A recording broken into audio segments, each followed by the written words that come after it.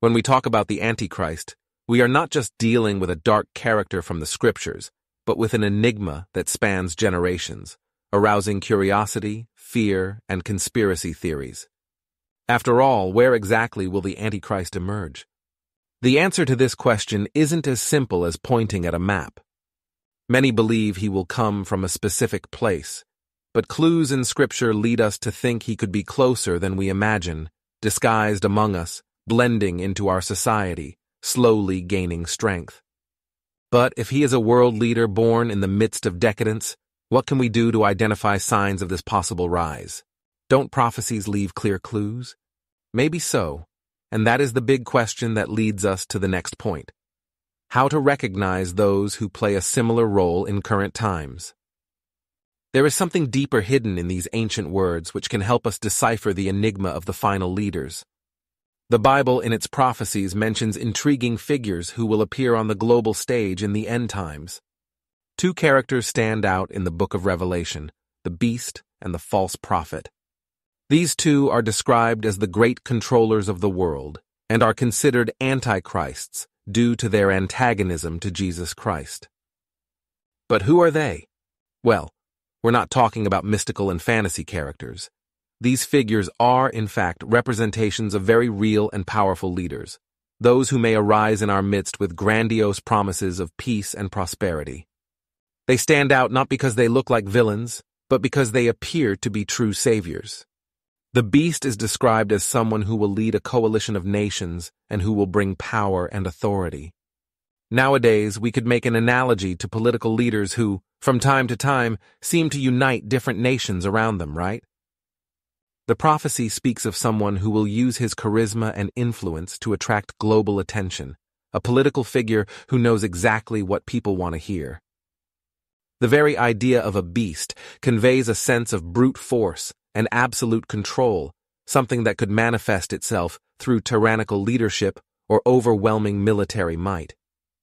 The false prophet is the one who appears to support the beast, a religious leader who deceives the nations, convincing them that that political power is, in fact, divine and blessed. Imagine someone like a great spiritual leader, who everyone believes to be the voice of God, supporting a political leader who stands out for his strength and charisma. This alliance becomes irresistible for the masses, as it unites the power of faith with the power of the state. A practical example of this, to better illustrate, would be the union between influential religious leaders and rulers, something that we have seen occur throughout history in different contexts and periods. The cooperation between these two characters, politics and religion united for a greater goal, is what makes this prophecy so frightening.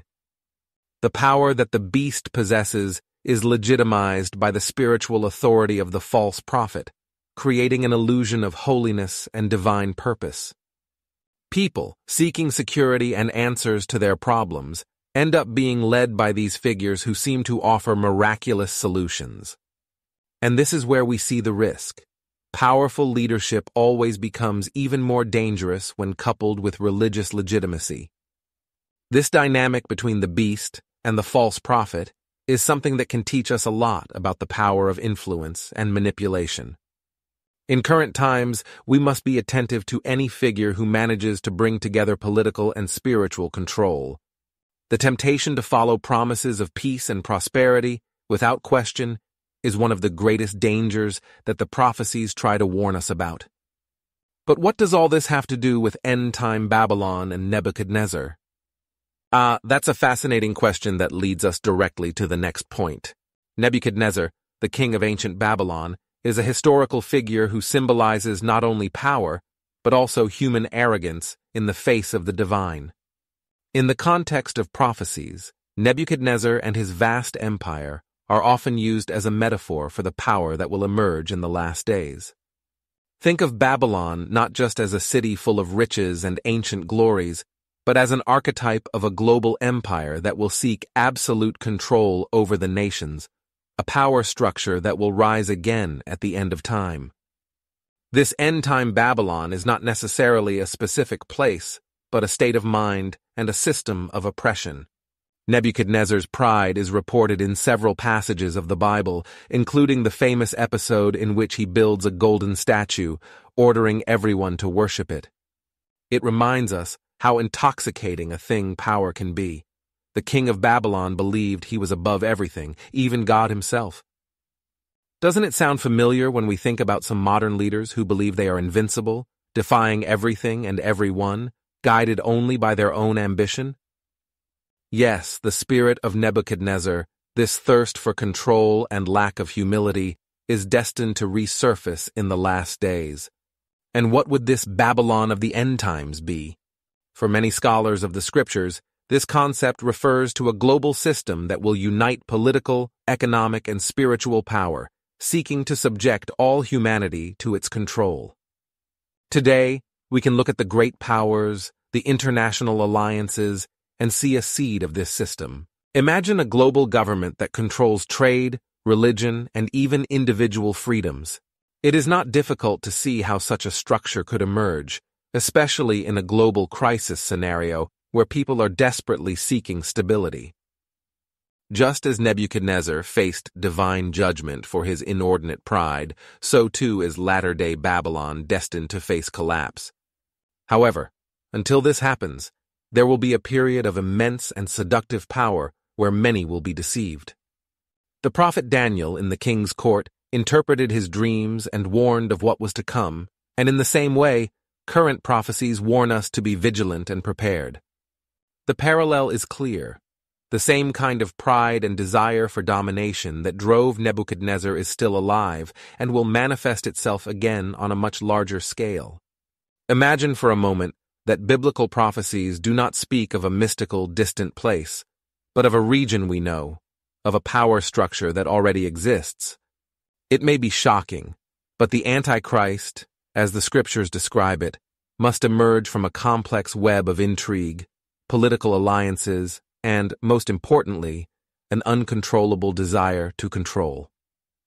Could it be a European leader? Perhaps a new charismatic ruler in the Middle East? The clues are all there, but they require a closer look to understand the pattern that is forming before our eyes. But what exactly can we expect? There is a prophecy that speaks of a specific period, the 7 times, that relates to this resurgence of Babylon. Perhaps it is a clue as to when and how this will occur, something that already begins to prepare us to understand the scale of these events and their chronology. And that's where the prophecy of the 7 times and 2520 years comes into play, linking the past to the future in an almost supernatural way. The 7 times prophecy is one of the most fascinating and complex elements of Scripture, which directly connects ancient Babylon to the events of the end times. In biblical interpretation, the 7 times symbolize a period of punishment and fall in power, but also a cycle that can be repeated throughout history until the divine will is completed. This specific cycle is often related to the 25-20-year period, which seems to suggest a God-determined interval for a power similar to the original Babylon to re-emerge on the world stage. It's as if the prophecy is giving us a timeline, an invisible clock that ticks silently as events unfold. Imagine for a moment, ancient Babylon, with its grand empire, represented human power taken to the extreme. Nebuchadnezzar, as a symbol of this power, was punished for 7 times, an event that was not just a personal matter, but a metaphor for something much greater that would come to fruition in the future.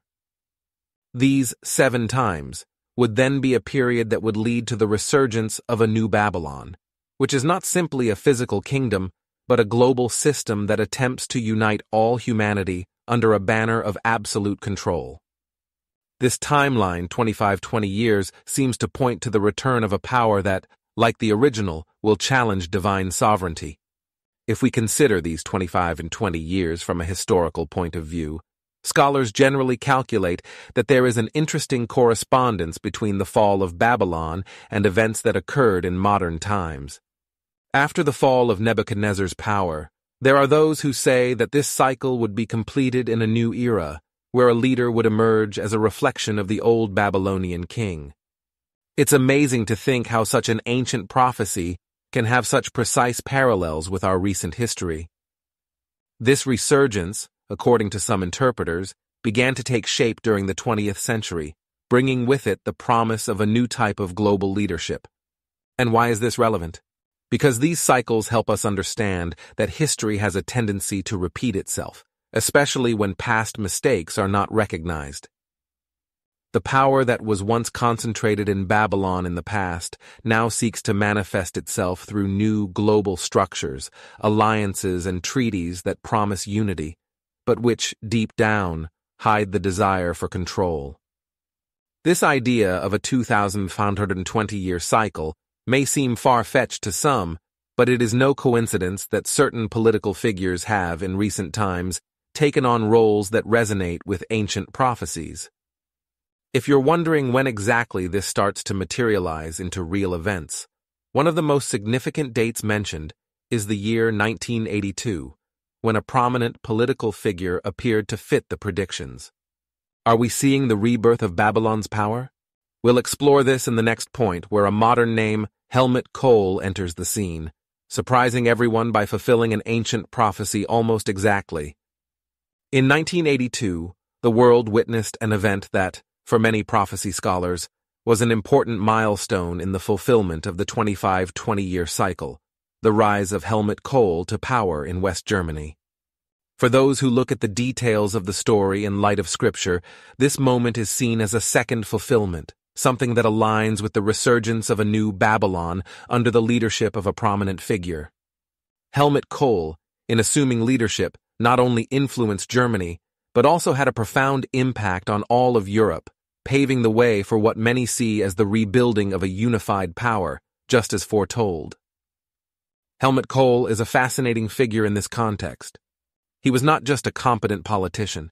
His leadership marked the beginning of a new era for Europe, a period of reunification and growth on a continental scale. In a prophetic analysis, Kohl's coming to power in this particular year seems much more than a simple historical coincidence. He represented a crucial link in the chain of events that began way back when with Nebuchadnezzar and ancient Babylon. In a complex political scenario, Kohl emerged as the leader capable of uniting what was divided, just like the emerging new Babylon promised by the prophecies. During his time in power, Kohl not only led German reunification after the fall of the Berlin Wall, but also helped strengthen the European alliance, setting the stage for the formation of a new world power. The way he became a figure of consensus and leadership, with influence that crossed borders, fits perfectly into the narrative of the prophecies of a new centralized power, which promises unity and strength. Of course, we're not talking about an overtly evil leader, but from someone who, through his actions, helped shape a system that, one day, could be used as a tool of control, as the prophecy warns. Imagine the impact of this movement in practical terms. European nations, which for centuries had been divided, began to see a new future through integration and the promise of a common market. Kohl, in leading this process, ended up becoming the architect of the modern European Union, something that many see as the materialization of a new Babylon. This emerging power is not necessarily an evil figure per se, but the union of political and economic forces around a single purpose, which echoes Nebuchadnezzar's ancient dreams.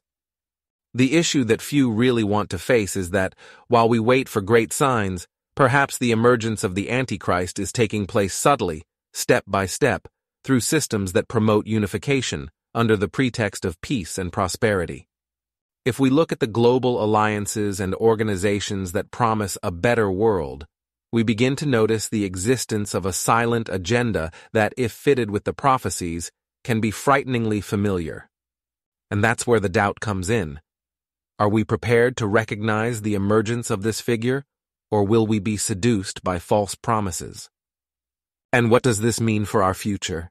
When we look at Helmut Kohl and his rise, we see not just a leader, but a forerunner of what could be the world control predicted by the prophets.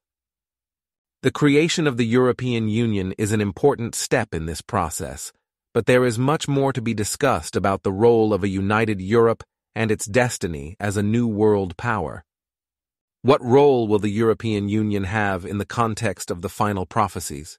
And what are the signs we should look for?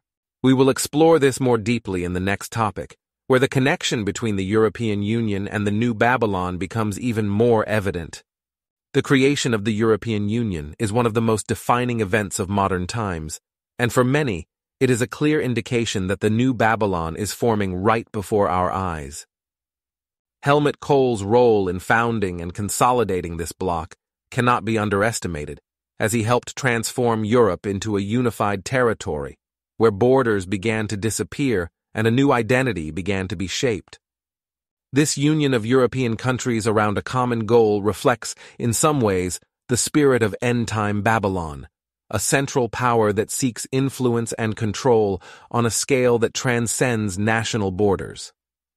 The European Union, with its economic, political, and even cultural treaties, presents itself as a great world power, promising peace, stability, and prosperity for its members. Now think about it. How many times in history have we heard promises of unity that turned into something darker? We are not talking about an evil project in its essence, but rather about how the idea of control can subtly grow until it becomes something totalizing. The New Babylon, according to the prophecies, does not arise from a violent imposition, but rather from an invitation to unity that is difficult to resist. So the European Union's promise of prosperity and peace can be a double-edged sword. It is undeniable that the European Union has brought many advantages to its citizens. From free trade to freedom of movement between countries, the idea of a Europe without borders is extremely seductive. But looking from the prophetic side, this unification also brings with it a considerable risk: excessive power in the hands of a few. When financial and political control is concentrated in a common structure, such as the European Union, the prophecy suggests that it creates a perfect basis for a future world leader, one who would be the Antichrist to emerge, taking advantage of this entire infrastructure already assembled. This movement towards a global union has been attempted in the past in various ways, but it is the European Union that comes closest to the vision of a central power that can dictate rules to different nations. We can see, for example, how decisions made in Brussels impact the lives of millions, even those without direct representation. It is in this context that the prophecy about the New Babylon takes shape, a leadership that goes beyond the national interest and that has the power to influence and control entire countries. If one day a charismatic and ambitious leader takes the reins of this union, would we be closer to what the prophecy predicts? This European Union is therefore a harbinger of even greater power to come. But before we can see who this figure of absolute power will be, we must prepare ourselves for the warnings that the Scriptures offer us. The prophecies talk about false prophets, religious leaders who will support this new world order, and in the next points, we will deepen our understanding of how religion and politics will intertwine in this final scenario. The Scriptures are clear in warning us about the presence of false prophets who will emerge in the end times, being crucial elements in consolidating the power of the Antichrist. These false prophets are described as religious leaders who, with their ability to persuade and charm, will be able to manipulate millions. They will not present themselves as villains, on the contrary. They will bring an aura of kindness, of spiritual authority, and will gain the trust of many. Imagine a religious leader who seems to have all the answers, who performs signs and wonders, and who speaks with such conviction that his words ring out as indisputable truths. This is exactly how deception will gain strength, winning hearts and minds. The role of false prophets is essential because they will provide spiritual legitimacy to the Antichrist, endorsing his actions and leading people to believe that he is the savior everyone is waiting for. We have seen in history how religious figures can unite and manipulate the masses, even in situations where power is used for nefarious purposes. Think of the great historical alliances between religious and political leaders, how the power of faith was, in many cases, used to legitimize wars and persecutions. It is this same principle that will be at play in the end times, a powerful spiritual leader supporting a political ruler with promises of a kingdom of peace. The presence of false prophets serves to remind us how easy it is to be deceived when what is offered is security and hope. Imagine a scenario of chaos where humanity finds itself on the brink of collapse, political, economic, and environmental. In this scenario, a religious figure appears who manages to bring comfort, promise stability, and, most importantly, point to a political leader as the solution to all these problems. This is how the seduction of deception begins, and this is why the scriptures insist that we be vigilant. The Antichrist will not come alone. He will be accompanied by these figures who will serve as his spiritual ambassadors. These false prophets will also play a crucial role in getting people to accept signs and marks that, according to prophecy, symbolize loyalty to the Antichrist. They will convince that these signs are necessary to guarantee security and belonging to a new world order. Think of it as propaganda for a new system that promises to solve all of humanity's problems, but at a price. The power of a religious leader's word is immense, especially in times of despair, and this influence will be used to make people complacent and receptive to the control of the Antichrist. Many expect to see a clearly demonic figure, something that will alert us instantly. But what if the Antichrist is an ordinary man, a leader who promises precisely what the world longs for? Security, stability, progress? Perhaps it is someone who, at this very moment, is climbing the ladder of power, appearing to be the solution that everyone is waiting for.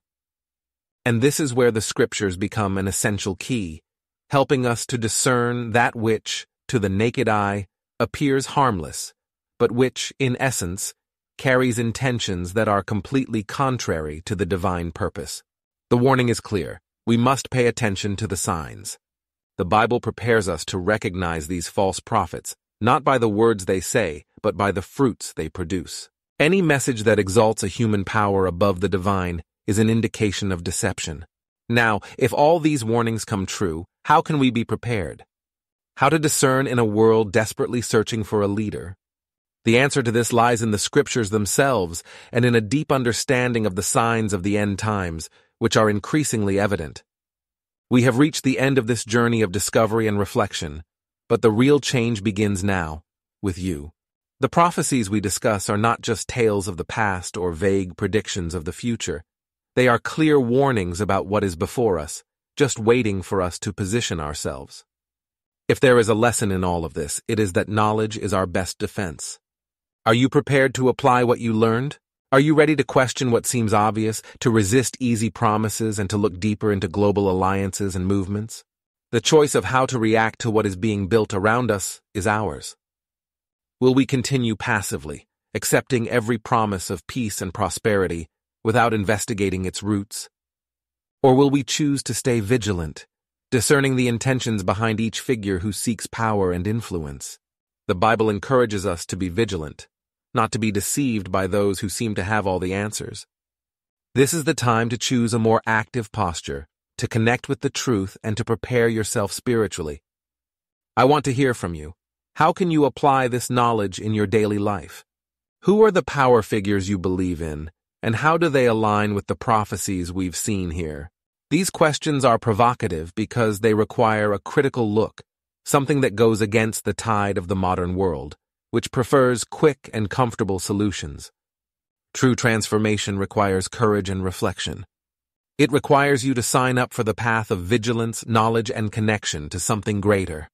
If you want to continue learning more, following in-depth analyses about the signs of the times and the prophecies that are being fulfilled, subscribe to the channel. Turn on notifications and always be one step ahead, understanding global events through a perspective that few have the courage to explore. Let's seek the truth together, understand the signs, and prepare ourselves, not to live in fear, but to live in knowledge. The future can be challenging, but with the right understanding, it can also be an opportunity for meaningful change. So, where will the Antichrist emerge? The answer to this question is not simple, and requires a deep analysis of the signals around us. Stay until the end of the video, as I will reveal the clues that the scriptures give us about the origins of this enigmatic leader, and you will be in shock. The Antichrist, according to the scriptures, is a character who has always attracted a mix of fascination and fear. But after all, who is this controversial figure? According to biblical texts, he is described as one who will rise up against God and deceive humanity. Its emergence, heralded by prophecies, goes back to the idea of a leader who will gain power in chaotic times, someone who embodies opposition to divine purpose. Interestingly, many associate its origin with end-time Babylon, a place that, in the Bible, is often cited as a symbol of moral decadence and rebellion against the divine. The scriptures suggest that this world leader will not emerge from just any environment, but from a power structure prepared to manipulate the masses. Imagine, for example, a charismatic leader who emerges during a time of global crisis, offering seemingly magical solutions. It's as if he were that politician who everyone thinks is the solution to problems, someone who, with his articulate speech and seductive promises, convinces millions that he is the chosen one to bring peace. End-time Babylon, in this context, represents more than a physical place. It is a spiritual state of corruption and oppression. Understanding the figure of the Antichrist is not just a matter of looking to the future. It is also a reflection on the present. Think of the great power structures, the economic conglomerates, and even the political figures who try to control global narratives. Who today would you consider as a potential Babylonian leader? This question is not intended to point fingers, but to open your eyes to how power can be seductive and at the same time dangerous. The Antichrist, in a way, is the culmination of everything that represents human pride and vanity in its maximum expression. And this is exactly why so many are deceived. He does not appear as an obvious villain, but as a savior. Someone who promotes unity, who stands as a defender of the weak and oppressed, but who, in reality, has a hidden purpose. Prophecies throughout the centuries point to this figure who will gather not only political, but also spiritual power. The great danger is its ability to enchant, to speak to people's hearts, while leading them towards a path of destruction.